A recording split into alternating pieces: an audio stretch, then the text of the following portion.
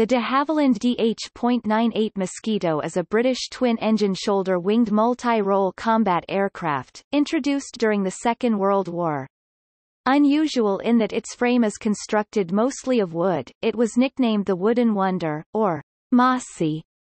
Lord Beaverbrook, Minister of Aircraft Production, nicknamed it Freeman's Folly, alluding to Air Chief Marshal Sir Wilfrid Freeman, who defended Geoffrey de Havilland and his design concept against orders to scrap the project. In 1941 it was one of the fastest operational aircraft in the world. Originally conceived as an unarmed fast bomber, the Mosquito's use evolved during the war into many roles, including low to medium altitude daytime tactical bomber, high altitude night bomber, pathfinder, day or night fighter, fighter bomber, intruder, maritime strike, and photo-reconnaissance aircraft. It was also used by the British Overseas Airways Corporation (BOAC) as a fast transport to carry small, high-value cargoes to and from neutral countries through enemy-controlled airspace. The crew of two, pilot and navigator, sat side by side.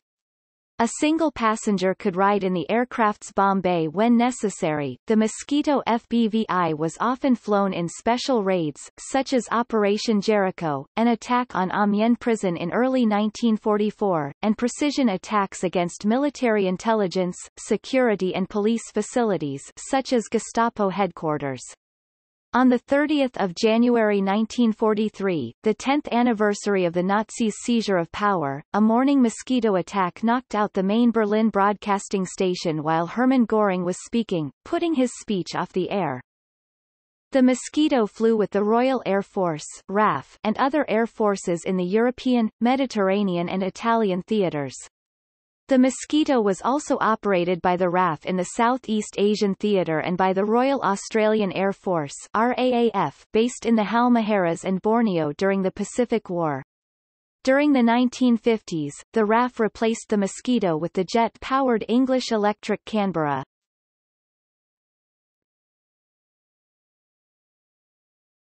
Topic: Development. By the early to mid-1930s, de Havilland had a reputation for innovative high-speed aircraft with the DH.88 Comet Racer. The later DH.91 Albatross airliner pioneered the composite wood construction used for the Mosquito. The 22-passenger Albatross could cruise at 210 miles per hour, 340 kilometers per hour at 11,000 feet, 3,400 meters, 100 miles per hour, 160 kilometers per hour, faster than the Handley Page HP-42 and other biplanes it was replacing. The wooden monocoque construction not only saved weight and compensated for the low power of the de Havilland Gypsy 12 engines used by this aircraft, but simplified production and reduced construction time.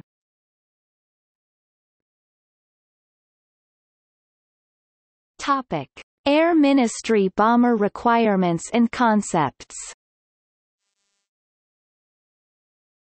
On 8 September 1936, the British Air Ministry issued Specification P-1336, which called for a twin-engine medium bomber capable of carrying a bomb load of 3,000 pounds (1,400 kilograms) for 3,000 miles (4,800 kilometers) with a maximum speed of 275 miles per hour (445 kilometers per hour) at 15,000 feet (4,600 meters), a maximum bomb load of 8,000 pounds (3,600 kilograms) that could be carried over shorter ranges was also specified.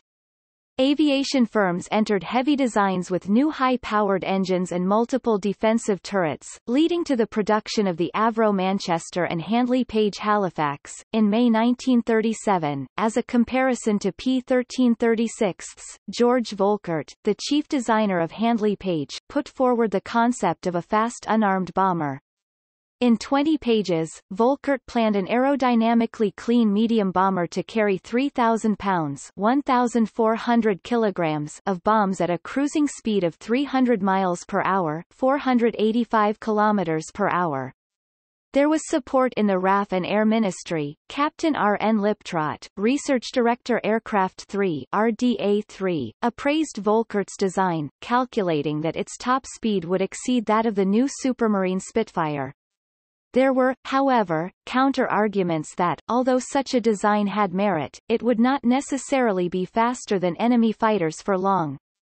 The ministry was also considering using non-strategic materials for aircraft production, which, in 1938, had led to Specification B-938s and the Armstrong-Whitworth-Albemarle medium bomber, largely constructed from spruce and plywood attached to a steel tube frame.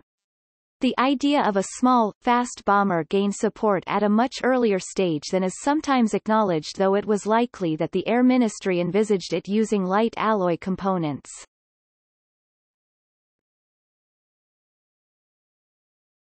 Topic: Inception of the de Havilland fast bomber. Based on his experience with the Albatross, Geoffrey de Havilland believed that a bomber with a good aerodynamic design and smooth, minimal skin area, would exceed the P-1336 specification. Furthermore, adapting the Albatross principles could save time. In April 1938, performance estimates were produced for a twin Rolls-Royce Merlin-powered DH.91, with the Bristol Hercules radial engine and Napier Sabre H engine as alternatives. On 7 July 1938, Geoffrey de Havilland wrote to Air Marshal Wilfred Freeman, the Air Council's member for research and development, discussing the specification and arguing that in war there would be shortages of aluminium and steel, but supplies of wood-based products were adequate. Although inferior in tension, the strength-to-weight ratio of wood is equal to or better than light alloys or steel, hence this approach was feasible. A follow-up letter to Freeman on 27 July said that the P-1336 specification could not be met by a twin Merlin-powered aircraft and either the top speed or load capacity would be compromised, depending on which was paramount. For example, a larger, slower, turret-armed aircraft would have a range of 1,500 miles (2,400 kilometers), carrying a 4,000 pounds bomb load, with a maximum of 260 miles per hour (420 kilometers per hour) at 19,000 feet (5,800 meters), and a cruising speed of 230 miles per hour (370 kilometers per hour) at 18,000 feet (5,500 meters). De Havilland believed that a compromise, including eliminating surplus equipment, would improve matters. On 4 October 1938, de Havilland projected the performance of another design based on the Albatross, powered by two Merlin X's, with a 3-man crew and 6 or 8 forward-firing guns, plus 1 or 2 manually operated guns and a tail turret.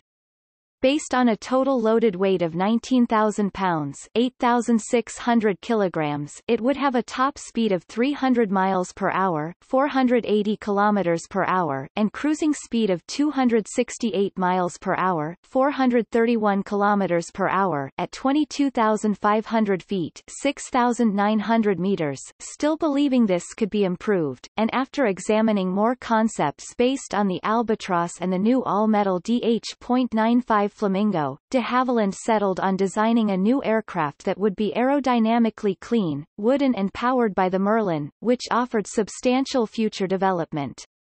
The new design would be faster than foreseeable enemy fighter aircraft, and could dispense with a defensive armament, which would slow it and make interception or losses to anti-aircraft guns more likely.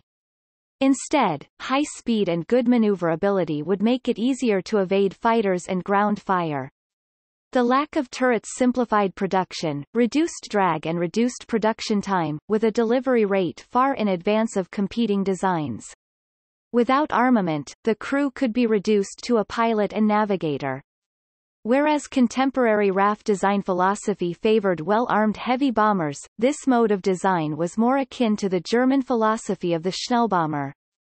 At a meeting in early October 1938 with Geoffrey de Havilland and Charles Walker, de Havilland's chief engineer, the Air Ministry showed little interest, and instead asked de Havilland to build wings for other bombers as a subcontractor. By September 1939, de Havilland had produced preliminary estimates for single and twin-engined variations of light bomber designs using different engines, speculating on the effects of defensive armament on their designs.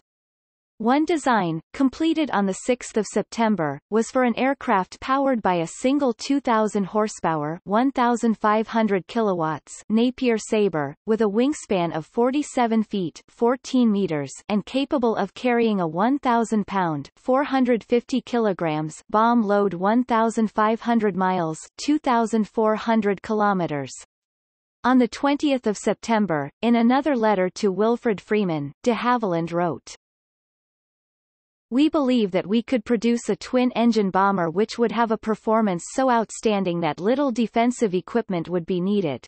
By 4 October work had progressed to a twin-engine light bomber with a wingspan of 51 feet 16 meters, and powered by Merlin or Griffin engines, the Merlin favored because of availability. On 7 October 1939, a month into the war, the nucleus of a design team under Eric Bishop moved to the security and secrecy of Salisbury Hall to work on what was later known as the DH.98. For more versatility, Bishop made provision for 4 20mm cannon in the forward half of the bomb bay, under the cockpit, firing via blast tubes and troughs under the fuselage. The DH.98 was too radical for the Ministry, which wanted a heavily armed, multi-role aircraft, combining medium bomber, reconnaissance and general-purpose roles, as well as capable of carrying torpedoes. With outbreak of war, the Ministry became more receptive, but still skeptical about an unarmed bomber. It thought the Germans would produce fighters faster than expected. It suggested 2 forward and 2 rear firing machine guns for defense. The Ministry also opposed a 2-man bomber, wanting at least a third crewman to reduce the work of the others on long flights. The Air Council added further requirements, such as remotely controlled guns, a top speed of 275 miles per hour, 445 kilometers per hour, at 15,000 feet on 2/3 engine power, and a range of 3,000 miles, 4,800 kilometers, with a 4,000 pounds bomb load.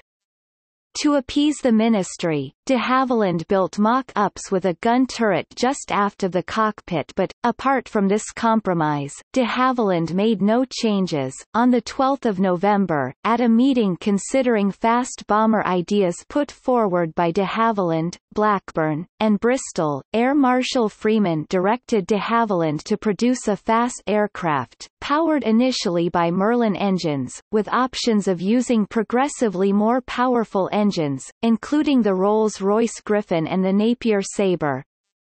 Although estimates were presented for a slightly larger Griffin-powered aircraft, armed with a 4-gun tail turret, Freeman got the requirement for defensive weapons dropped, and a draft requirement was raised calling for a high-speed light reconnaissance bomber capable of 400 miles per hour, 645 kilometers per hour, at 18,000 feet. On 12 December, the Vice Chief of the Air Staff, Director General of Research and Development, and the Air Officer Commanding-in-Chief (AOC-in-C) of RAF Bomber Command met to finalize the design and decide how to fit it in the RAF's aims. The AOC-in-C would not accept an unarmed bomber, but insisted on its suitability for reconnaissance missions with F-8 or F-24 cameras. After company representatives, the Ministry and the RAF's operational commands examined a full-scale mock-up at Hatfield on 29 December 1939, the project received backing. This was confirmed on 1 January 1940, when Freeman chaired a meeting with Geoffrey de Havilland, John Buchanan, Deputy of Aircraft Production, and John Connolly, Buchanan's Chief of Staff. De Havilland claimed the DH.98 was the fastest bomber in the world. It must be useful. Freeman supported it for RAF service, ordering a single prototype for an unarmed bomber to specification B-140th, DH, which called for a light bomber, reconnaissance aircraft powered by two 1,280 horsepower 950 kilowatts Rolls-Royce RM-3SM, an early designation for the Merlin 21, with ducted radiators, capable of carrying a 1,000-pound 450 kilograms bomb load. The aircraft was to have a speed of 400 miles per hour, 640 kilometers per hour at 24,000 feet, 7,300 meters, and a cruising speed of 325 miles per hour, 525 kilometers per hour at 26,500 feet, 8,100 meters, with a range of 1,500 miles, 2,400 kilometers at 25,000 feet, 7,600 meters on full tanks. Maximum service ceiling was to be 32,000 feet 9,800 meters. On 1 March 1940, Air Marshal Roderick Hill issued a contract under specification B-140th, for 50 bomber reconnaissance variants of the DH.98. This contract included the prototype, which was given the factory serial E0234. In May 1940, specification F-2140ths was issued, calling for a long-range fighter armed with four 20 mm cannon and 4.303 machine guns in the nose, after which de Havilland was authorized to build a prototype of a fighter version of the DH.98. It was decided after debate that this prototype, given the military serial number W4052, would carry airborne interception (AI) Mk.XIX equipment as a day and night fighter. By June 1940, the DH.98 had been named Mosquito. Having the fighter variant kept the Mosquito project alive, as there was still criticism within the government and Air Ministry of the usefulness of an unarmed bomber, even after the prototype had shown its capabilities.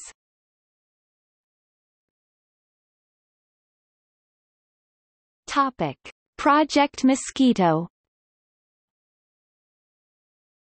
With design of the DH.98 started, mock-ups were built, the most detailed at Salisbury Hall, where E0234 was later constructed. Initially, the concept was for the crew to be enclosed in the fuselage behind a transparent nose similar to the Bristol Blenheim or Heinkel He 111H, but this was quickly altered to a more solid nose with a conventional canopy. The construction of the prototype began in March 1940, but work was cancelled again after the Battle of Dunkirk, when Lord Beaverbrook, as Minister of Aircraft Production, decided there was no production capacity for aircraft like the DH.98, which was not expected to be in service until early 1942. Beaverbrook told Air Vice Marshal Freeman that work on the project should stop, but he did not issue a specific instruction, and Freeman ignored the request. In June 1940, however, Lord Beaverbrook and the Air Staff ordered that production should focus on 5 existing types, namely the Supermarine Spitfire, Hawker Hurricane Fighter, Vickers Wellington, Armstrong Whitworth Whitley, and Bristol Blenheim bombers. Work on the DH.98 prototype stopped. Apparently the project shut down when the design team were denied materials for the prototype. The Mosquito was only reinstated as a priority in July 1940, after de Havilland's general manager, L.C.L. Murray, promised Lord Beaverbrook 50 Mosquitoes by December 1941. This was only after Beaverbrook was satisfied that Mosquito production would not hinder de Havilland's primary work of producing Tiger Moth and Airspeed Oxford trainers, repairing Hurricanes and manufacturing Merlin engines under license. In promising Beaverbrook such a number by the end of 1941, de Havilland was taking a gamble, because it was unlikely that they could be built in such a limited time. As it transpired, only 20 aircraft were built in 1941, but the other 30 were delivered by mid-March 1942. During the Battle of Britain, interruptions to production due to air raid warnings caused nearly a third of de Havilland's factory time to be lost. Nevertheless, work on the prototype went ahead quickly at Salisbury Hall since EO-234 was completed by November 1940. In the aftermath of the Battle of Britain, the original order was changed to 20 bomber variants and 30 fighters. It was still uncertain whether the fighter version should have dual or single controls, or should carry a turret, so 3 prototypes were built, W4052, W4053 and W4073. The second and third, both turret-armed, were later disarmed, to become the prototypes for the T-3 trainer. This caused some delays since half-built wing components had to be strengthened for the required higher combat loading. The nose sections also had to be changed from a design with a clear perspex bomb amaze position, to one with a solid nose housing 4.303 machine guns and their ammunition.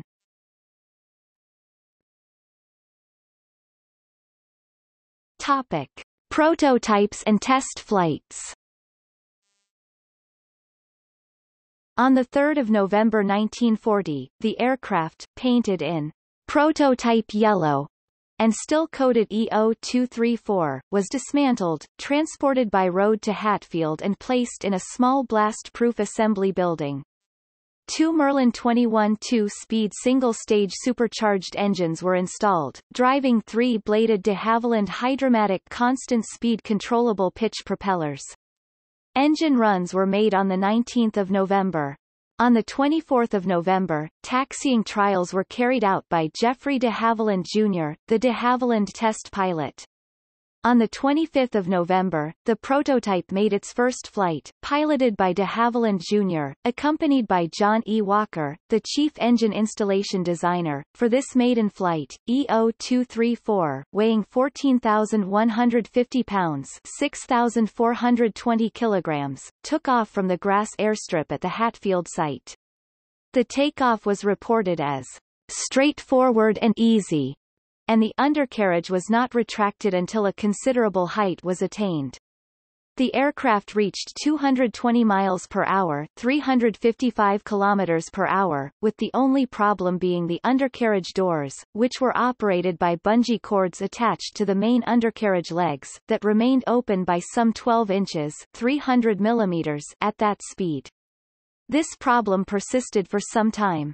The left wing of EO-234 also had a tendency to drag to port slightly, so a rigging adjustment, i.e., a slight change in the angle of the wing, was carried out before further flights. On 5 December 1940, the prototype, with the military serial number W4050, experienced tail buffeting at speeds between 240 miles per hour, 385 kilometers per hour, and 255 miles per hour, 410 kilometers per hour. The pilot noticed this most in the control column, with handling becoming more difficult. During testing on 10 December, wool tufts were attached to suspect areas to investigate the direction of airflow. The conclusion was that the airflow separating from the rear section of the inner engine nacelles was disturbed, leading to a localized stall, and the disturbed airflow was striking the tailplane, causing buffeting. To smooth the airflow and deflect it from forcefully striking the tailplane, non-retractable slots fitted to the inner engine nacelles and to the leading edge of the tailplane were experimented with. These slots and wing root fairings fitted to the forward fuselage and leading edge of the radiator intakes, stopped some of the vibration experienced but did not cure the tailplane buffeting. In February 1941, buffeting was eliminated by incorporating triangular fillets on the trailing edge of the wings and lengthening the nacelles, the trailing edge of which curved up to fare into the fillet some 10 in 250 mm behind the wing's trailing edge. This meant the flaps had to be divided into inboard and outboard sections. With the buffeting problems largely resolved, John Cunningham flew W4050 on 9 February 1941. He was greatly impressed by the lightness of the controls and generally pleasant handling characteristics. Cunningham concluded that when the type was fitted with AI equipment, it might replace the Bristol Beaufighter night fighter. During its trials on 16 January 1941, W4050 outpaced a Spitfire at 6,000 feet (1,800 meters). The original estimates were that as the Mosquito prototype had twice the surface area and over twice the weight of the Spitfire Mk.II but also with twice its power, the Mosquito would end up being 20 miles per hour, 30 kilometers per hour faster. Over the next few months, W4050 surpassed this estimate, easily beating the Spitfire Mk.II in testing at RAF Boscombe Down in February 1941, reaching a top speed of 392 miles per hour, 631 kilometers per hour at 22,000 feet, 6,700 meters altitude, compared to a top speed of 360 miles per hour, 580 kilometers per hour at 19,500 feet 5,900 meters for the Spitfire. On 19 February, official trials began at the Aeroplane and Armament Experimental Establishment A&AEE, based at Boscombe Down, although the de Havilland representative was surprised by a delay in starting the tests. On 24 February, as W4050 taxied across the rough airfield, the tailwheel jammed leading to the fuselage fracturing. Repairs were made by early March, using part of the fuselage of the photo-reconnaissance prototype W4051. In spite of this setback, the initial handling report 767 issued by the A&AEE stated, "The aeroplane is pleasant to fly, aileron control light and effective." The maximum speed reached was 388 miles per hour, 624 kilometers per hour at 22,000 feet, 6,700 meters, with an estimated maximum ceiling of 34,000 feet, 10,000 meters, and a maximum rate of climb of 2,880 feet per minute, 880 meters per minute at 11,500 feet, 3,500 meters. W4050 continued to be used for various test programs, as the experimental workhorse for the Mosquito family. In late October 1941, it returned to the factory to be fitted with Merlin 61s, the first production Merlins fitted with a two-speed, two-stage supercharger. The first flight with the new engines was on 20 June 1942. W4050 recorded a maximum speed of 428 miles per hour, 689 kilometers per hour at 28,500 feet, 8,700 meters, fitted with straight-through air intakes with snow guards, engines in FS gear, and 437 miles per hour, 703 kilometers per hour at 29,200 feet, 8,900 meters without snow guards. In October 1942, in connection with development work on the Mk.XVI, W4050 was fitted with extended wingtips increasing the span to 59 feet 2 in 18.03 meters, first flying in this configuration on 8 December. Fitted with high-altitude rated two-stage, two-speed Merlin 77s, it reached 439 miles per hour, 707 kilometers per hour in December 1943. Soon after these flights, W4050 was grounded and scheduled to be scrapped, but instead served as an instructional airframe at Hatfield. In September 1958, W4050 was returned to the Salisbury Hall hangar where it was built, restored to its original configuration and became one of the primary exhibits of the de Havilland Aircraft Heritage Center. W4051, which was designed from the outset to be the prototype for the photo-reconnaissance versions of the Mosquito, was slated to make its first flight in early 1941. However, the fuselage fracture in W4050 meant that W4051's fuselage was used as a replacement. W4051 was then rebuilt using a production standard fuselage and first flew on 10 June 1941. This prototype continued to use the short engine nacelles, single-piece trailing edge flaps and the 19 feet 5.5 and 5.931 meters number 1 tailplane used by W4050, but had production standard 54 feet 2 in 16.51 meters wings and became the only Mosquito prototype to fly operationally. Construction of the fighter prototype, W4052, was also carried out at the secret Salisbury Hall facility. It was powered by 1,460 horsepower, 1,090 kilowatts Merlin 21s, had an altered canopy structure with a flat, bullet-proof windscreen, a solid nose-mounted 4.303 British Browning machine guns and their ammunition boxes, accessible by a large, sideways hinged panel. Four 20mm Hispano Mk.II cannon were housed in a compartment under the cockpit floor with the breeches projecting into the bomb bay, and the automatic bomb bay doors were replaced by manually operated bay doors, which incorporated cartridge ejector chutes. As a day and night fighter, prototype W4052 was equipped with AIMKIV equipment, complete with an Arrowhead transmission aerial mounted between the central Brownings and receiving aerials through the outer wing tips, and it was painted in black RDM2A Special Night finish. It was also the first prototype constructed with the extended engine nacelles. W4052 was later tested with other modifications including bomb racks, drop tanks, barrage balloon cable cutters in the leading edge of the wings, Hamilton air screws and braking propellers, as well as drooping aileron systems that enabled steep approaches and a larger rudder tab. The prototype continued to serve as a test machine until it was scrapped on 28 January 1946.4055 flew the first operational Mosquito flight on 17 September 1941. During flight testing, the Mosquito prototypes were modified to test a number of configurations. W4050 was fitted with a turret behind the cockpit for drag tests, after which the idea was abandoned in July 1941. W4052 had the first version of the Youngman frill airbrake fitted to the fighter prototype.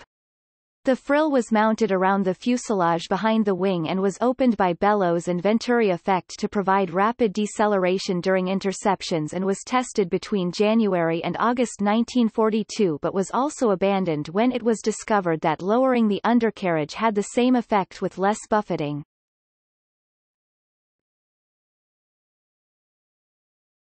Topic: Production plans and American interest.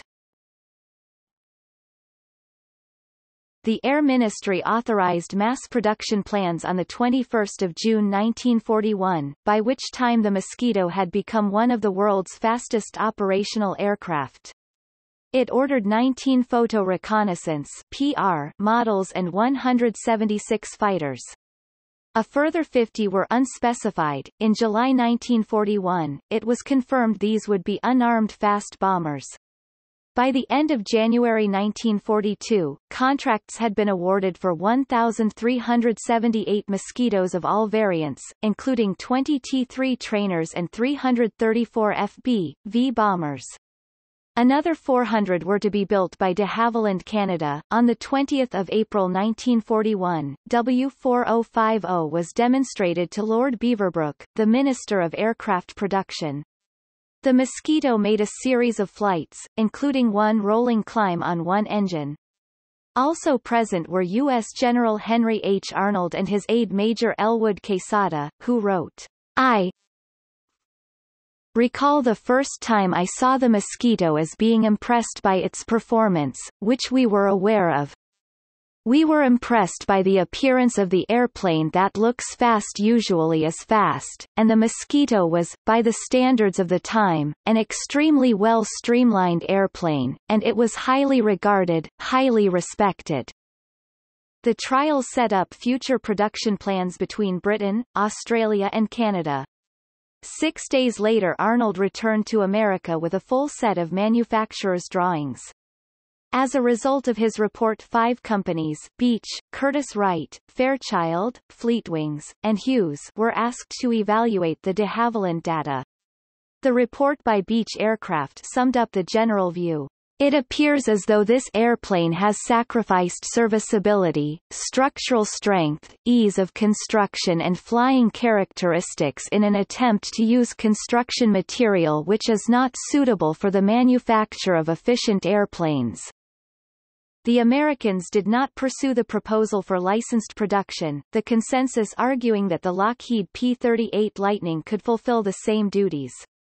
However, Arnold urged the United States Army Air Forces to evaluate the design even if they would not adopt it. On 12 December 1941, after the attack on Pearl Harbor, the USAAF requested one airframe for this purpose.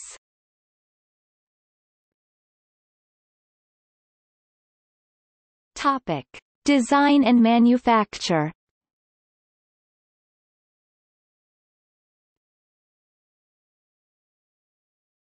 Topic: Overview. While timber construction was considered outmoded by some, de Havilland claimed that their successes with techniques used for the DH-91 Albatross could lead to a fast light bomber using monocoque sandwich shell construction. Arguments in favor of this included speed of prototyping, rapid development, minimization of jig building time, and employment of a separate category of workforce. At the same time, they had to fight conservative Air Ministry views on defensive armament. Guns and gun turrets would spoil the streamlining, losing speed and maneuverability. The ply-balsa-ply monocoque fuselage and one-piece wings with doped fabric covering gave smooth aerodynamic performance and low weight, combined with strength and stiffness. Whilst submitting these arguments, Geoffrey de Havilland funded his private venture until the 11th hour. It was a success beyond all expectations. The initial bomber and photo-reconnaissance versions were extremely fast, whilst the armament of subsequent variants might be regarded as primarily offensive. The most produced variant, designated the FB-Mk.XVI Fighter Bomber Mark VI, was powered by two Merlin Mk.23 or Mk.25 engines driving three-bladed de Havilland hydromatic propellers. The typical fixed armament for an FB-Mk.XVI was 4 Browning .303 machine guns and 4 20 mm Hispano cannon, while the offensive load consisted of up to 2,000 pounds 910 kilograms of bombs, or 8 RP-3 unguided rockets.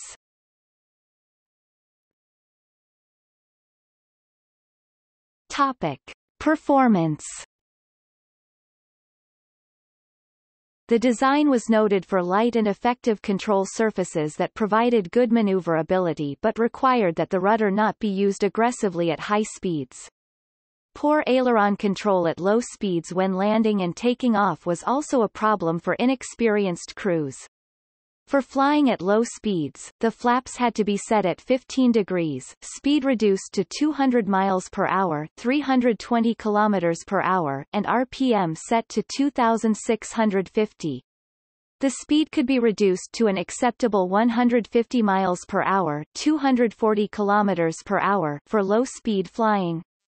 For cruising, the optimum speed for obtaining maximum range was 200 miles per hour, 320 kilometers per hour at 17,000 pounds, 7,700 kilograms weight. The Mosquito had a low stalling speed of 120 miles per hour, 190 kilometers per hour, with undercarriage and flaps raised.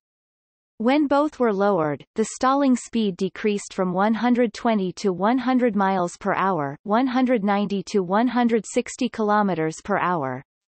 Stall speed at normal approach angle and conditions was 100 to 110 miles per hour, 160 to 180 kilometers per hour. Warning of the stall was given by buffeting and would occur 12 miles per hour, 19 kilometers per hour before stall was reached. The conditions and impact of the stall were not severe.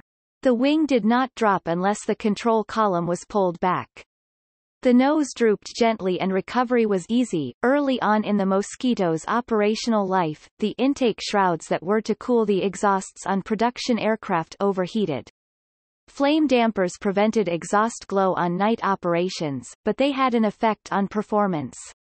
Multiple ejector and open-ended exhaust stubs helped solve the problem and were used in the PR-8, BX and B-16 variants. This increased speed performance in the BX alone by 10 to 13 miles per hour, 16 to 21 kilometers per hour.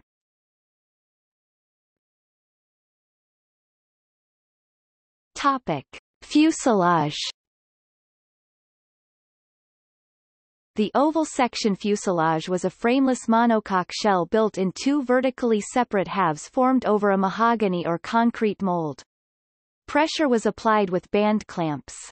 The shell sandwich skins comprised birch 3-ply outers, with cores of Ecuadorian balsa. In many generally smaller but vital areas, such as around apertures and attachment zones, stronger timbers, including aircraft-quality spruce, replaced the balsa core. The main areas of the sandwich skin were only 0.55 inches 14 millimeters thick. Together with various forms of wood reinforcement, often of laminated construction, the sandwich skin gave great stiffness and torsional resistance. The separate fuselage halves speeded construction, permitting access by personnel working in parallel with others. As the work progressed, work on the separate half fuselages included installation of control mechanisms and cabling. Screwed inserts into the inner skins that would be under stress in service were reinforced using round shear plates made from a fabric bakelite composite. Transverse bulkheads were also compositely built up with several species of timber, plywood and balsa. 7 vertically halved bulkheads were installed within each molded fuselage shell before the main boxing up operation. Bulkhead number 7 was especially strongly built, since it carried the fitments and transmitted the aerodynamic loadings for the tailplane and rudder. The fuselage had a large ventral section cut out, strongly reinforced, that allowed the fuselage to be lowered onto the wing center section at a later stage of assembly. For early production aircraft, the structural assembly adhesive was casein-based. At a later stage, this was replaced by aerolite, a synthetic urea formaldehyde type, which was more durable. To provide for the edge joints for the fuselage halves, zones near the outer edges of the shells had their balsa sandwich cores replaced by much stronger inner laminations of birch plywood. For the bonding together of the two halves, boxing up, a longitudinal cut was machined into these edges. The profile of this cut was a form of V-groove. Part of the edge bonding process also included adding further longitudinal plywood lap strips on the outside of the shells. The half bulkheads of each shell were bonded to their corresponding pair in a similar way. 2 laminated wooden clamps were used in the after portion of the fuselage to provide supports during this complex gluing work. The resulting large structural components had to be kept completely still and held in the correct environment until the glue cured. For finishing, a covering of doped madipolum, a fine plain woven cotton, fabric was stretched tightly over the shell and several coats of red, followed by silver dope were added, followed by the final camouflage paint. Topic wing. The all-wood wing pairs comprised a single structural unit throughout the wingspan, with no central longitudinal joint. Instead, the spars ran from wingtip to wingtip. There was a single continuous main spar and another continuous rear spar. Because of the combination of dihedral with the forward sweep of the trailing edges of the wings, this rear spar was one of the most complex units to laminate and to finish machining after the bonding and curing. It had to produce the correct 3D tilt in each of 2 planes. Also, it was designed and made to taper from the wing roots towards the wingtips. Both principal spars were of ply box construction, using in general 0.25 in plywood webs with laminated spruce flanges, plus a number of additional reinforcements and special details. Spruce and plywood ribs were connected with gusset joints. Some heavy-duty ribs contained pieces of ash and walnut as well as the special 5-ply that included veneers laid up at 45 degrees. The upper skin construction was in 2 layers of 0.25 in 5-ply birch, separated by Douglas fir stringers running in the span-wise direction. The wings were covered with madipolum fabric and doped in a similar manner to the fuselage. The wing was installed into the roots by means of 4 large attachment points. The engine radiators were fitted in the inner wing, just outboard of the fuselage on either side. These gave less drag. The radiators themselves were split into 3 sections, an oil cooler section outboard, the middle section forming the coolant radiator and the inboard section serving the cabin heater. The wing contained metal-framed and skinned ailerons, but the flaps were made of wood and were hydraulically controlled. The nacelles were mostly wood, although, for strength, the engine mounts were all metal as were the undercarriage parts. Engine mounts of welded steel tube were added, along with simple landing gear oleos filled with rubber blocks.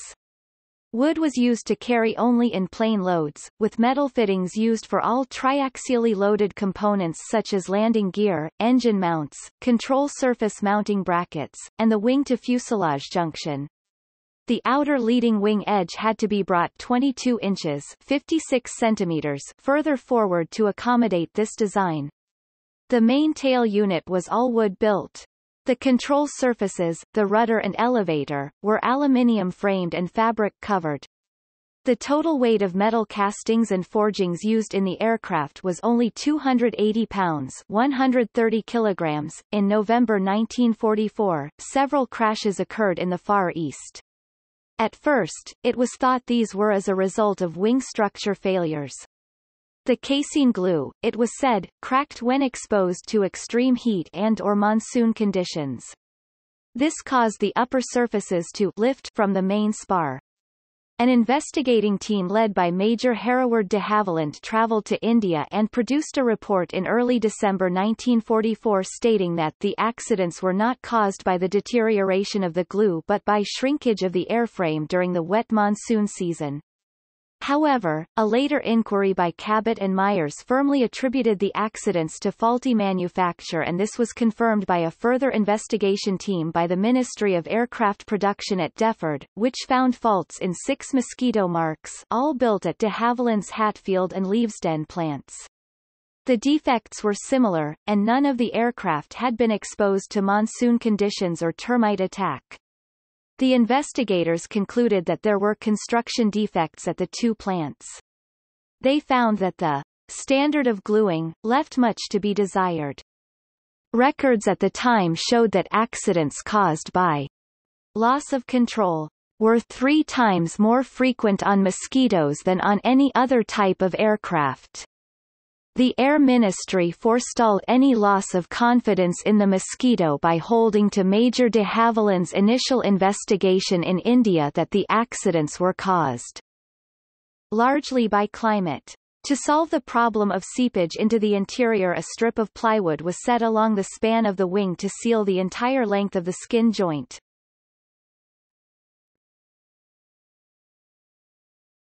Topic: Systems. The fuel systems gave the Mosquito good range and endurance, using up to 9 fuel tanks. 2 outer wing tanks each contained 58 imperial gallons 70 US gal, 260 L of fuel. These were complemented by 2 inner wing fuel tanks, each containing 143 imp gal 172 US gal, 650 L, located between the wing root and engine nacelle. In the central fuselage were twin fuel tanks mounted between bulkhead number 2 and 3 aft of the cockpit. In the FB-V, these tanks contained 25 imp gal, 30 US gal, 110 L each, while in the BIV and other unarmed Mosquitoes each of the 2 center tanks contained 68 imp gal, 82 US gal, 310 L. Both the inner wing and fuselage tanks are listed as the main tanks, and the total internal fuel load of 452 imp gal, 545 US gal, 2055 L was initially deemed appropriate for the type. In addition, the FB-Mk.SV could have larger fuselage tanks, increasing the capacity to 63 imp gal, 76 US gal, 290 L.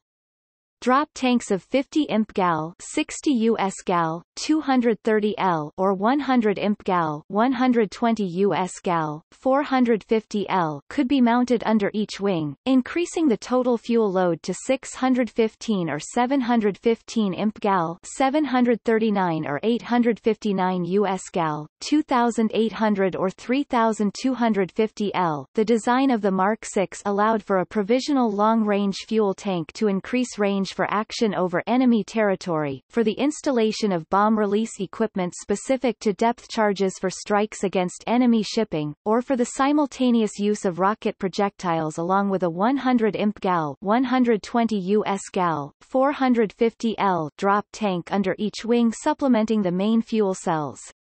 The FB-V had a wingspan of 54 feet 2 in 16.51 meters, a length over guns of 41 feet 2 in 12.55 meters. It had a maximum speed of 378 miles per hour, 608 kilometers per hour at 13,200 feet, 4,000 meters. Maximum takeoff weight was 22,300 pounds, 10,100 kilograms, and the range of the aircraft was 1,120 miles, 1,800 kilometers, with a service ceiling of 26,000 feet, 7,900 meters, to reduce fuel vaporization at the high altitudes of photographic reconnaissance variants. The central and inner wing tanks were pressurized. The pressure venting cock located behind the pilot's seat controlled the pressure valve. As the altitude increased, the valve increased the volume applied by a pump. This system was extended to include field modifications of the fuel tank system. The engine oil tanks were in the engine nacelles. Each nacelle contained a 15 imp gal 18 US gal 68 L oil tank, including a 2.5 imp gal 3.0 US gal 11 L air space. The oil tanks themselves had no separate coolant controlling systems. The coolant header tank was in the forward nacelle, behind the propeller. The remaining coolant systems were controlled by the coolant radiators shutters in the forward inner wing compartment, between the nacelle and the fuselage and behind the main engine cooling radiators, which were fitted in the leading edge. Electric pneumatic-operated radiator shutters directed and controlled airflow through the ducts and into the coolant valves. To predetermined temperatures, electrical power came from a 24-volt DC generator on the starboard No. 2 engine and an alternator on the port engine, which also supplied AC power for radios. The radiator shutters, supercharger gear change, gun camera, bomb bay, bomb, rocket release and all the other crew-controlled instruments were powered by a 24 volts battery. The radio communication devices included VHF and HF communications, G navigation, and IFF and GP devices. The electric generators also powered the fire extinguishers. Located on the starboard side of the cockpit, the switches would operate automatically in the event of a crash. In flight, a warning light would flash to indicate a fire, should the pilot not already be aware of it. In later models, to save liquids and engine cleanup time in case of belly landing, the fire extinguisher was changed to semi-automatic triggers. The main landing gear, housed in the nacelles behind the engines, were raised and lowered hydraulically. The main landing gear shock absorbers were de Havilland manufactured and used a system of rubber in compression, rather than hydraulic oleos, with twin pneumatic brakes for each wheel. The Dunlop Marstrand anti-shimmy tailwheel was also retractable.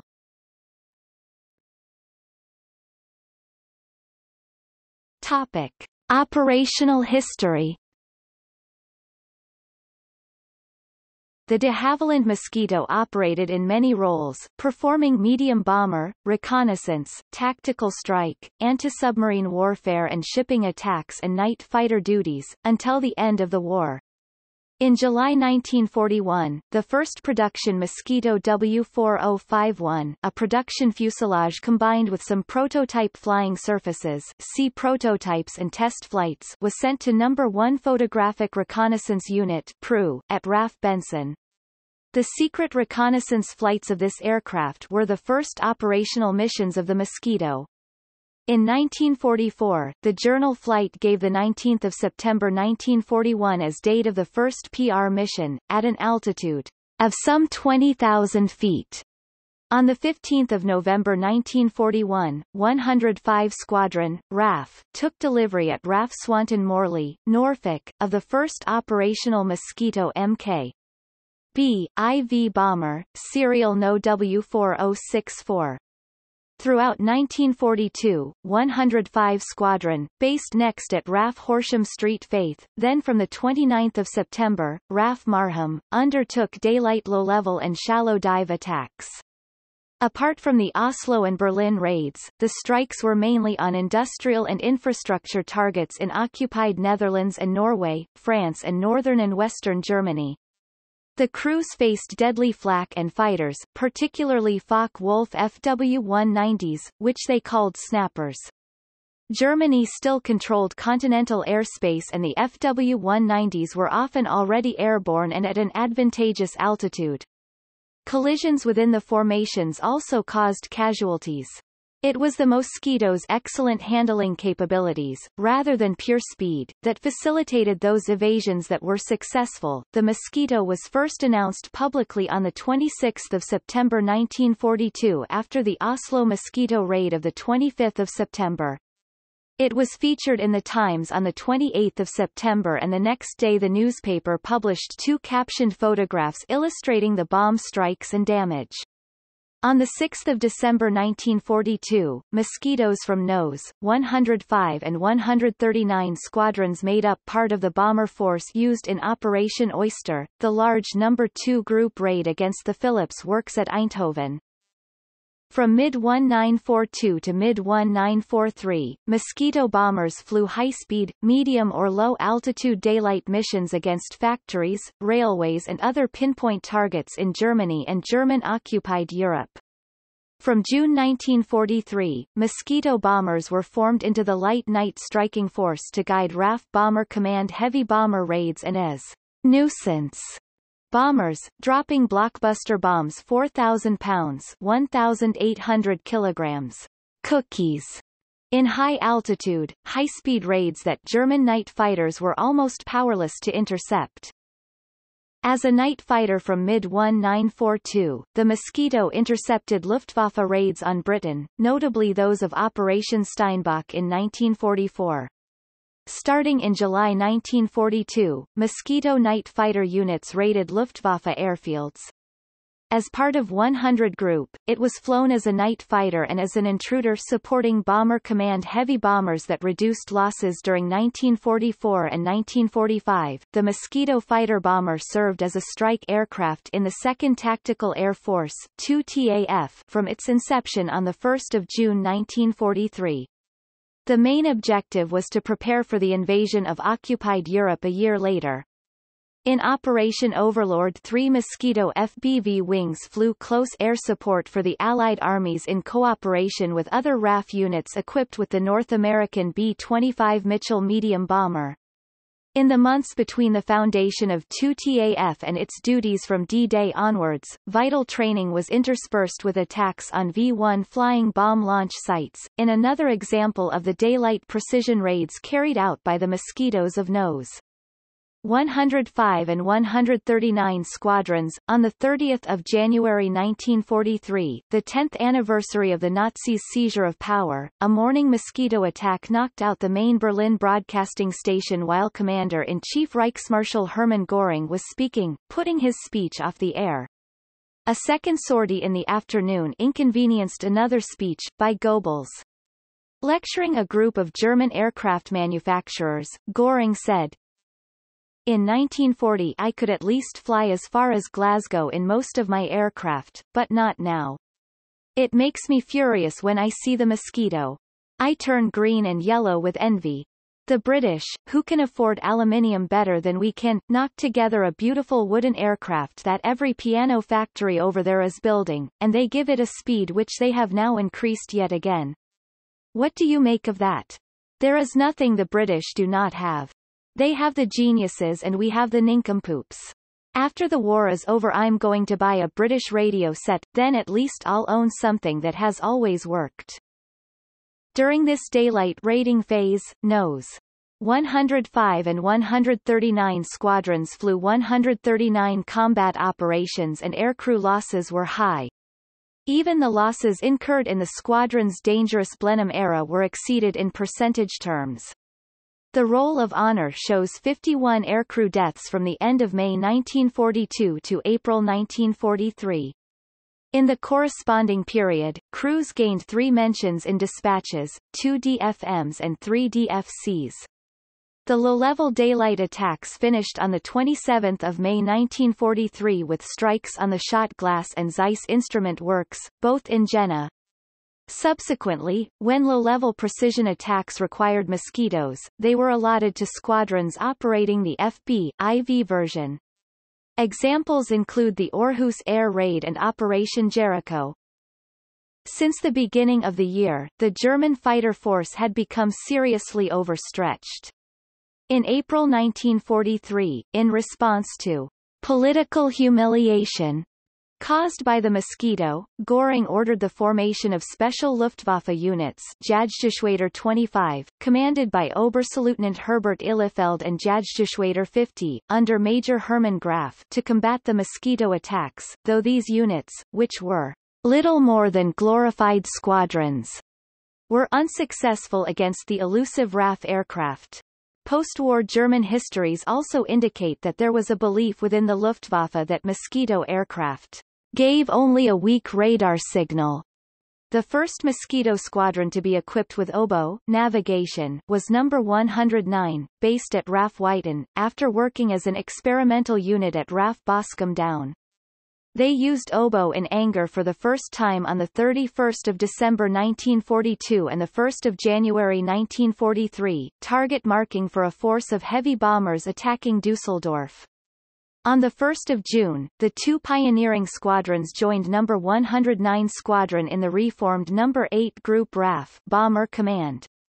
Initially they were engaged in moderately high altitude, about 10,000 feet 3,000 meters night bombing, with 67 trips during that summer, mainly to Berlin. Soon after, NOS 105 and 139 squadron bombers were widely used by the RAF Pathfinder Force, marking targets for the main nighttime strategic bombing force. In what were, initially, diversionary nuisance raids, Mosquito bombers dropped 4,000-pound blockbuster bombs or cookies, particularly after the introduction of H-2S radar in some Mosquitoes. These raids carrying larger bombs succeeded to the extent that they provided a significant additional form of attack to the large formations of heavies. Latterly in the war, there were a significant number of all-Mosquito raids on big German cities involving up to 100 or more aircraft. On the night of 21 February 1945, for example, Mosquitoes of No. 8 Group mounted the first of 36 consecutive night raids on Berlin. From 1943, Mosquitoes with RAF Coastal Command attacked Kriegsmarine U-boats and intercepted transport ship concentrations. After Operation Overlord, the U-boat threat in the western approaches decreased fairly quickly, but correspondingly the Norwegian and Danish waters posed greater dangers. Hence the RAF Coastal Command Mosquitoes were moved to Scotland to counter this threat. The strike wing at Banff stood up in September 1944 and comprised Mosquito aircraft of NOS 143, 144, 235 and 248 Squadrons Royal Air Force and No. 333 Squadron Royal Norwegian Air Force.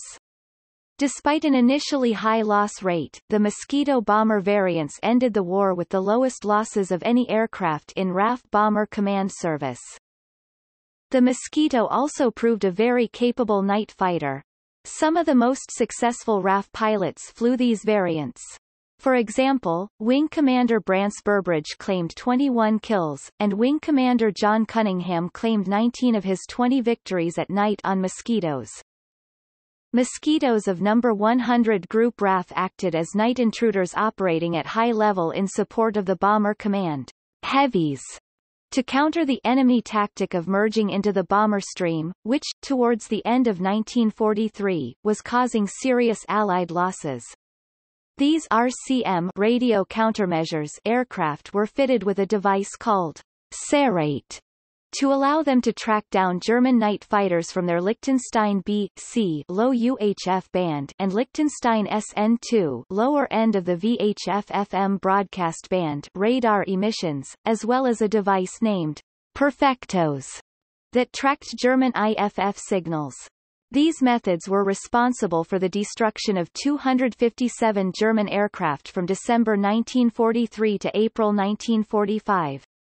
Mosquito fighters from all units accounted for 487 German aircraft during the war, the vast majority of which were night fighters. One Mosquito is listed as belonging to German Secret Operations Unit Kampfgeschwader 200, which tested, evaluated and sometimes clandestinely operated captured enemy aircraft during the war. The aircraft was listed on the Order of Battle of Versuchsverband OKLs, 2 Staffel, Stab Group on 10 November and 31 December 1944. However, on both lists, the Mosquito is listed as unserviceable. The Mosquito flew its last official European war mission on 21 May 1945, when Mosquitoes of 143 Squadron and 248 Squadron RAF were ordered to continue to hunt German submarines that might be tempted to continue the fight. Instead of submarines, all the Mosquitoes encountered were passive E-boats. The last operational RAF Mosquitoes were the Mosquito TT-35, which were finally retired from No. 3 Civilian Anti-Aircraft Cooperation Unit CAACU in May 1963. In 1947-49, up to 180 Canadian surplus Mosquitoes flew many operations for the Nationalist Chinese under Chiang Kai-shek in the Civil War against Communist forces. Pilots from 3 squadrons of Mosquitoes claimed to have sunk or damaged 500 ships during one invasion attempt. As the Communists assumed control, the remaining aircraft were evacuated to Formosa, where they flew missions against shipping.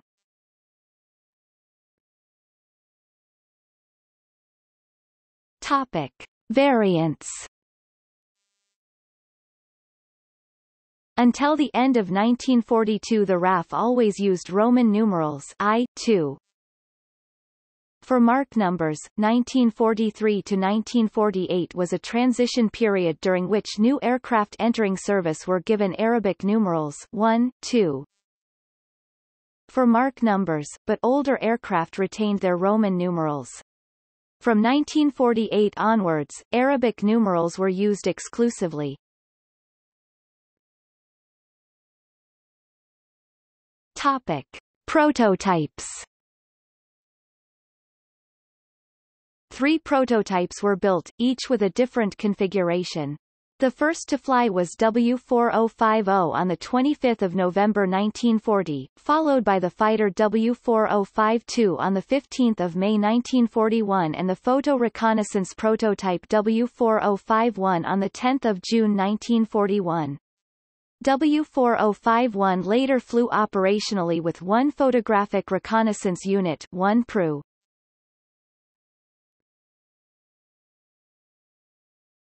Topic: Photo-reconnaissance.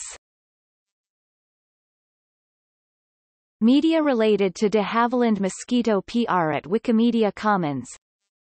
A total of 10 Mosquito PR MKs were built, 4 of them long-range versions equipped with a 151 imperial gallons 690 L overload fuel tank in the fuselage.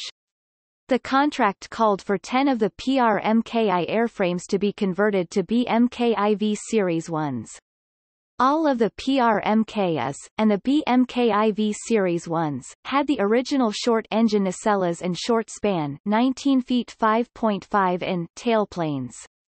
Their engine cowlings incorporated the original pattern of integrated exhaust manifolds, which, after relatively brief flight time, had a troublesome habit of burning and blistering the cowling panels. The first operational sortie by a Mosquito was made by a PR-MKI, W4055, on 17 September 1941. During this sortie the unarmed Mosquito PR-I evaded 3 Messerschmitt Bf-109s at 23,000 feet 7,000 meters.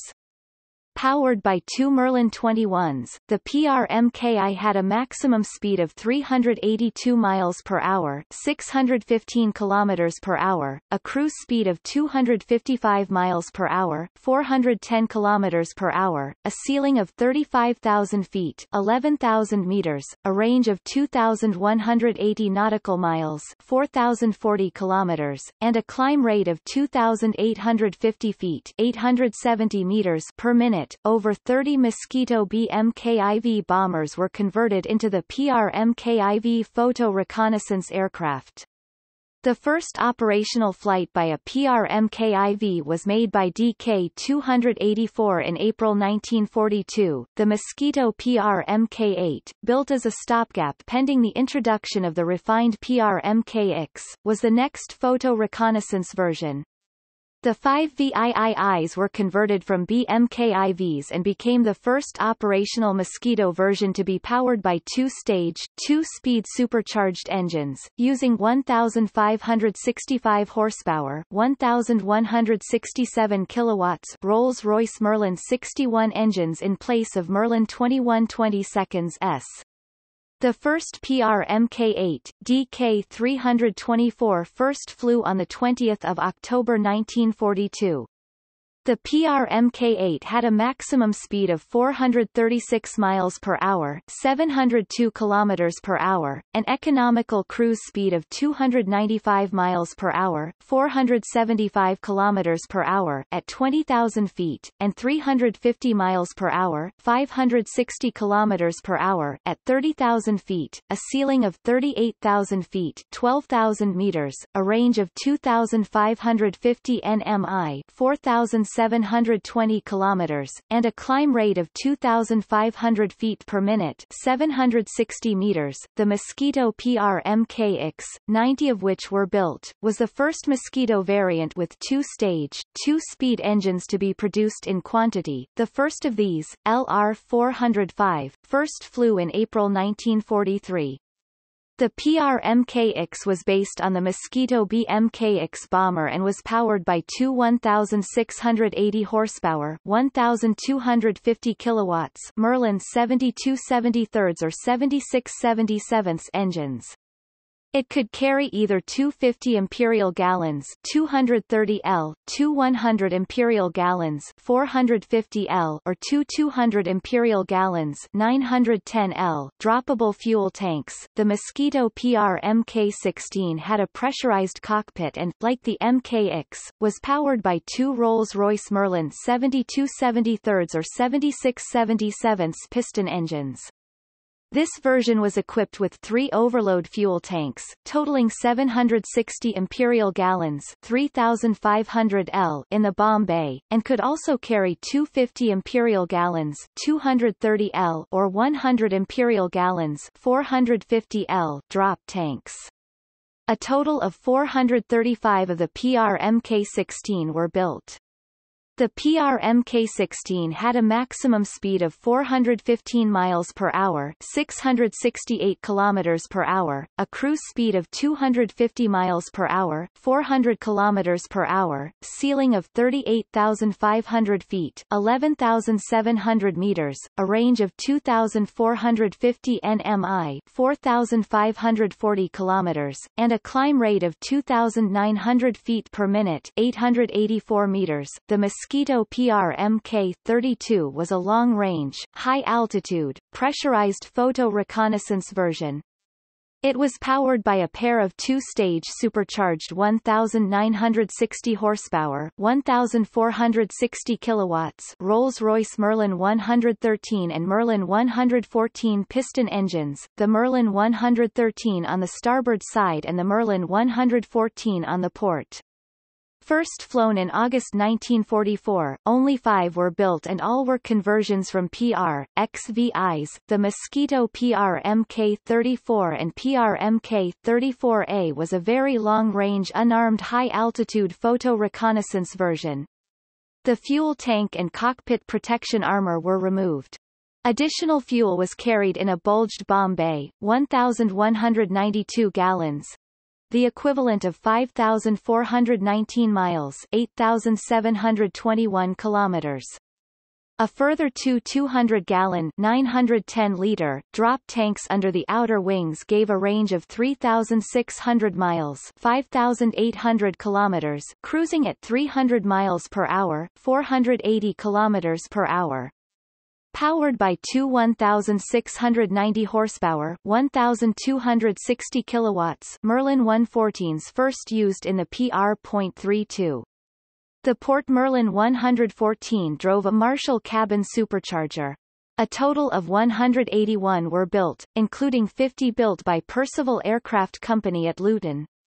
The PR-34's maximum speed (TAS) was 335 miles per hour, 539 kilometers per hour at sea level, 405 miles per hour, 652 kilometers per hour at 17,000 feet, 5,200 meters, and 425 miles per hour, 684 kilometers per hour at 30,000 feet, 9,100 meters.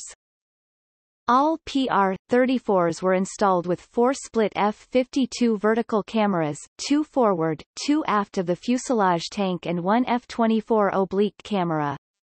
Sometimes a K-17 camera was used for air surveys.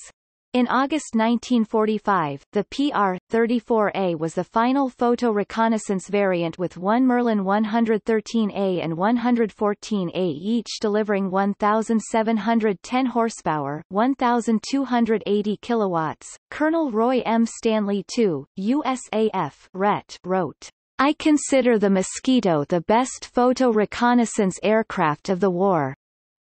After the end of World War II, Spartan Air Services used 10X RAF Mosquitoes, mostly B-35s plus one of only 6 PR-35s built, for high-altitude photographic survey work in Canada.